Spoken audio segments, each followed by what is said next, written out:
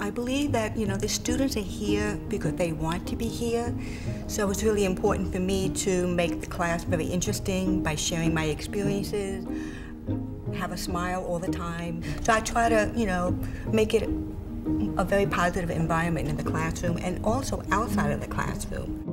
When I interviewed for UNC, for the position at UNCG, I was asked during the interview process what % of my time I'm going to spend on teaching and research and service.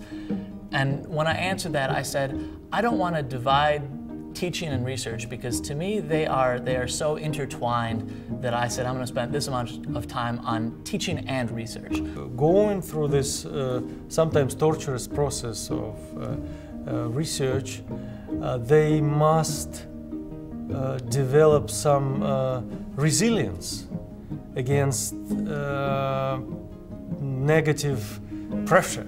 My strategy is to navigate them through this fight and still be capable to get and to acquire new knowledge and more skills to tackle the problem.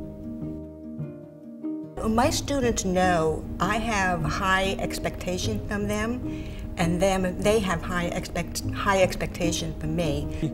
They try to improve themselves, and the teacher should, advisor should facilitate this.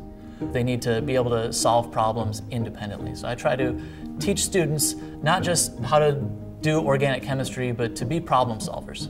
So it's not teaching people how do you get the answer right away, but how do you go down the path, and if it's wrong, abandon that path and start over again. I love teaching because I'm able to affect students' lives, and that not only in the short run, but in the long run. So we know students change careers 7 to 8 times now in a lifetime, and that's not jobs, that's careers.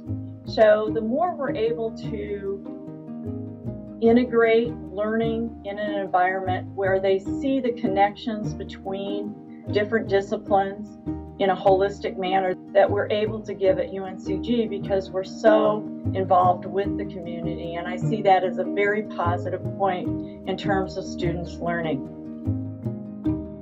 I'm here because I love being here. I've been here for 8 years, and every year I find myself growing. I just want to thank UNCG for this award. Thank you. Thank you for this honor. I really appreciate winning this award. It really means a lot to me after teaching for 30 years, so thank you. I'd like to thank the support that I received within the university and the college and the department.